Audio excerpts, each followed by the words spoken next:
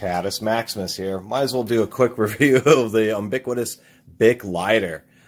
These have been around since the 1970s, and contrary to popular belief, these days these are known as the premium lighters over the cheaper lighters, but these were actually sold as a cheap alternative in the 70s to what lighters were available.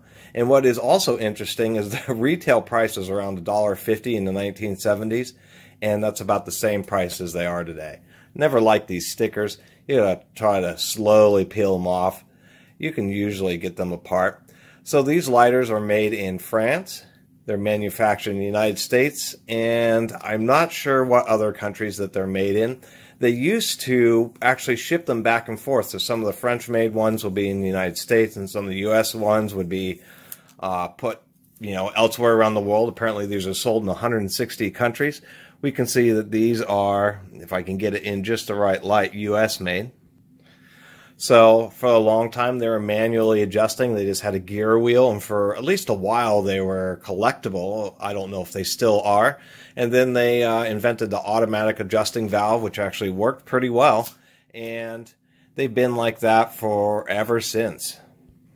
The big deal about the BIC was the 3,000 lights.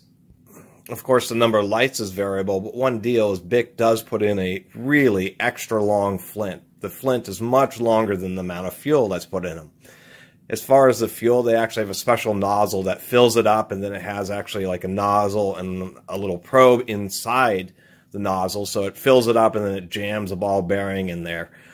So that's why they're not really refillable. You can refill them, but it's kind of some weird hacks.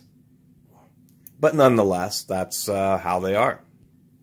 So besides the sticker, they have the child safety, which is just a spring, steel spring. That just makes it more difficult to operate the wheel. Many times I use the lighters for like shrink tubing. They for some reason have made it, it's a pretty effective child safety, but it's really easy to just pop that little thing out, and then it works like a normal lighter. These are great to have in a first aid kit, an emergency kit.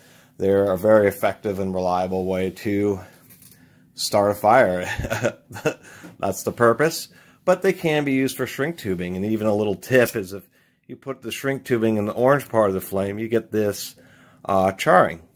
But if you put the shrink tube in the blue part of the flame, like so, you don't get any charring. So that's one of the secrets of using a lighter for shrink tubing, and it works pretty well. So let me go and knock one down just for the heck of it here. They're actually pretty easy to take apart. I just use a pick here, and you just want to get the little steel cover off. Actually, let me zoom in. Here we are. Let's get this little cover off. And it's actually pretty rigid. These BIC lighters they're a very strong design with a center ridge. I believe they're made out of polycarbonate.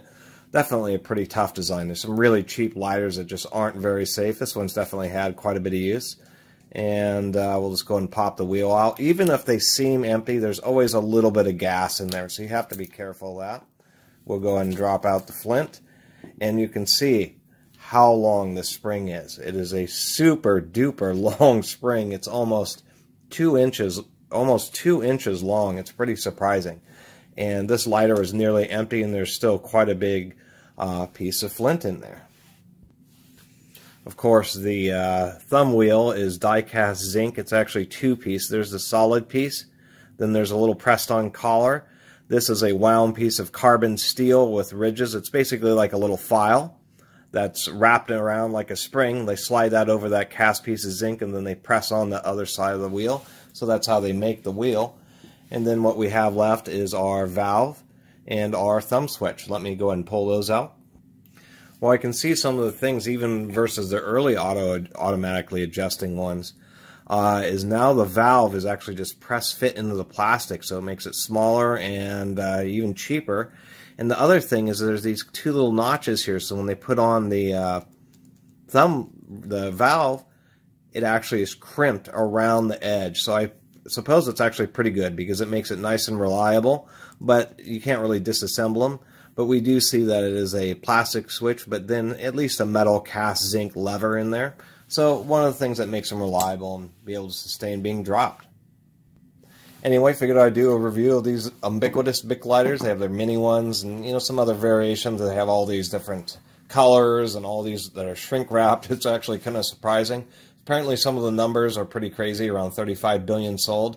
Obviously a lot less people smoke and do that kind of stuff, so a lot less lighters are sold now than they used to be, and there's like a BIC lighter app for people who go to concerts, because not very many people actually have lighters. They may not even allow them at concerts anymore. So I think that's a bit hilarious. But nonetheless, at one point at least, they used to sell 5 million plus of these things every single day. Pretty wild. Anyway, I really appreciate everybody watching and subscribing. And if you haven't subscribed, please do. Until next time, Catus Maximus out.